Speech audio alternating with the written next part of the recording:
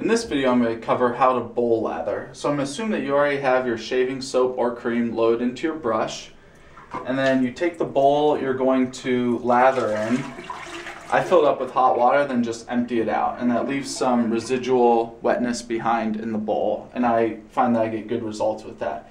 And I also like having a bowl that has steep, even vertical walls if you can find one. This bowl works great for me. This is just a soup bowl that we had sitting around, and this one is great.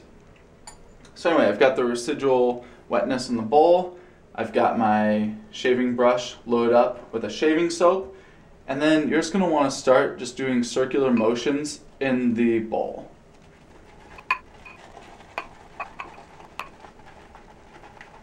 So then after a little while, after you've been swirling this around in here a few times, I go clockwise, counterclockwise, a few things. You're going to see it start getting like little peaks on it like this. And this really dense lather is going to erupt from your brush all of a sudden.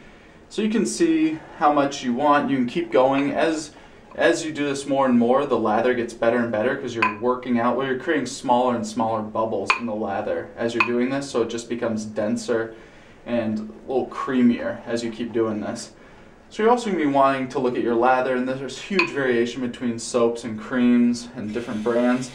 But you can add in more water if you want to. You're just going to have to experiment with your soap or cream you have and your brush and your bowl. But if you need to add in more water, I just get some on my fingertips and just drip it in, and then you can keep going. So each soap and cream has its own amount of water. Like some are very thirsty, need a lot of water. Some want a very dry lather. So you can see here, I just add in more water, and this just got even better, this lather. Look at that.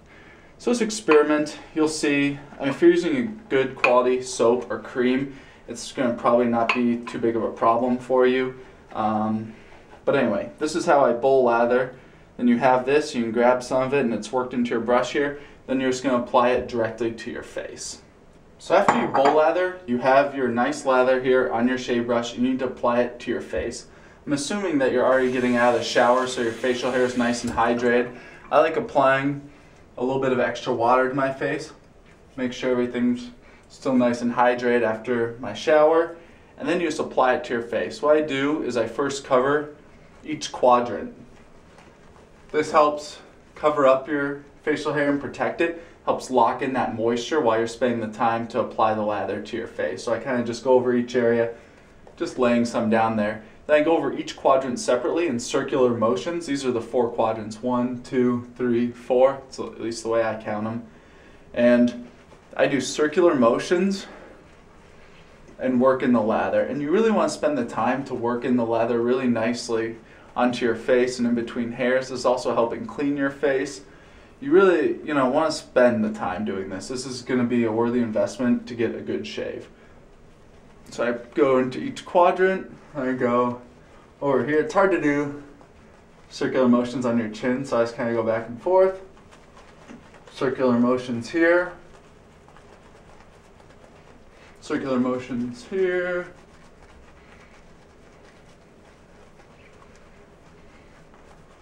Then I go back and I just kind of paint. You're going to want to spend more time than I'm spending here. I spend about a minute normally working it in. Then you just kind of, I paint over it like this, just make it nice and even.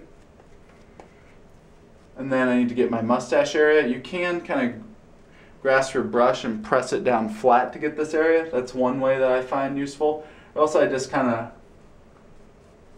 open my mouth and paint down.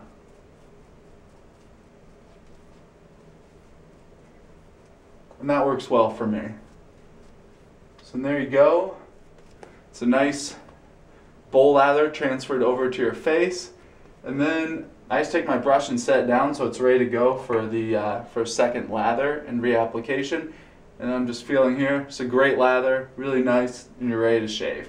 Alright, thanks for watching.